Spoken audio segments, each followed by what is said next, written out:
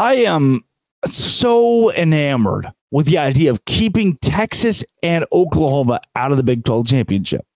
Now, I told you earlier, I have been sick as a dog for 28, 38, 48, even 48 hours.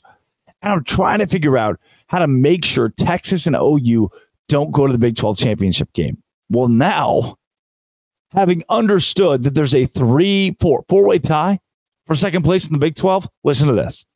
Kansas State has lost to Oklahoma State. That's good, right?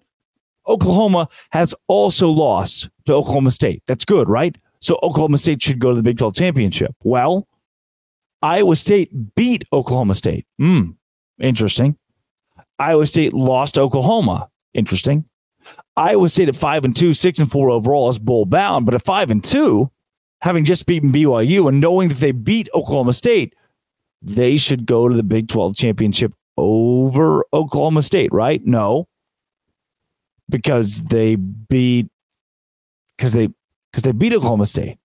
But wait a second. Oklahoma State beat Oklahoma. They should go to the Big 12 championship over Oklahoma, right? Yes. But wait. Iowa State beat Oklahoma State. We are in that dreaded scenario that I already brought up last week. It's the tiebreaker scenario because you have Oklahoma State, Oklahoma, Iowa State, and Kansas State all tied at 5-2. Let's just take one moment. If we're considering leaving Texas and OU out of the Big 12 championship, then we need to take care of business. It's about taking care of business. I am so fired up on this very topic because I know that Oklahoma State had every opportunity to beat UCF this weekend.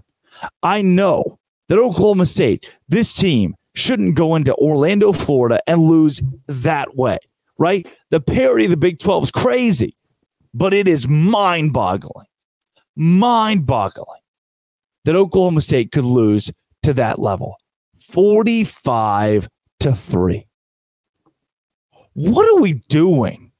Not only did you lose 45-3, you didn't score in the first half. It took a late score, a third quarter score to even get you on the board to not be shut out.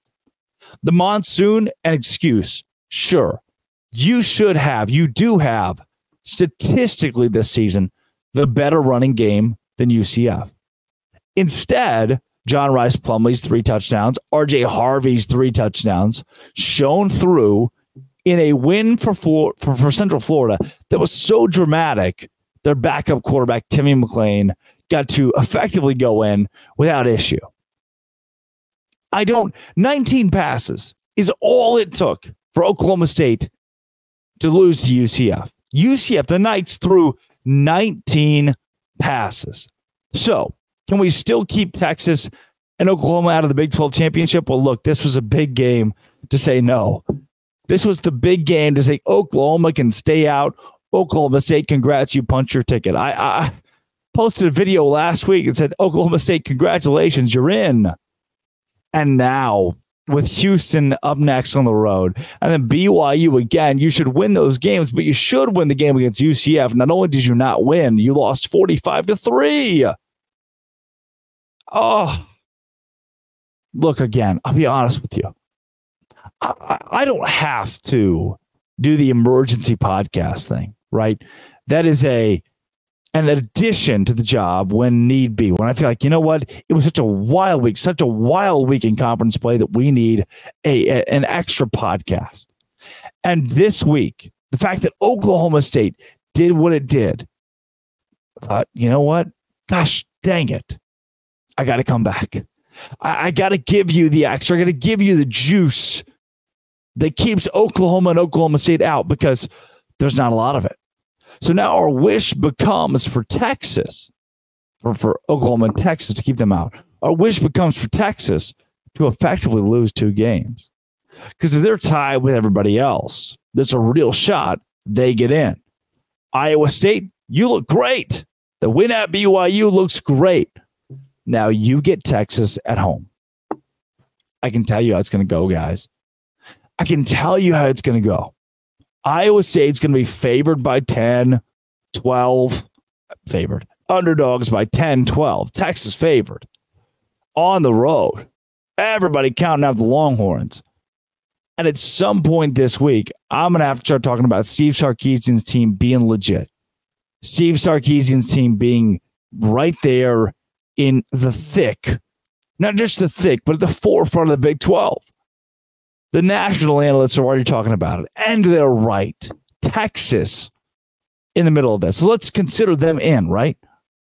Now what? If Texas is the team, not Oklahoma State, who's in the Big 12 championship, no matter the line against Iowa State, no matter the win, they're still right there, squarely right there. Now what? We really need Oklahoma to lose. The fact that Oklahoma's blown out so many teams, their losses have been by one score or less. We need them to lose at 11 a.m. against BYU, and they're not going to. We need them to lose to TCU at home at 11 a.m., and they're not going to. Sadly, we are looking right down, unless something crazy happens. We need the tiebreaker to work in our favor. We're looking right down Texas and OU in the Big 12 championship. The new guys. Who's the bust of the new teams? What do we do with this? What do we do with the new four? This Locked On Big 12, part of the Locked On Podcast Network, your team every day.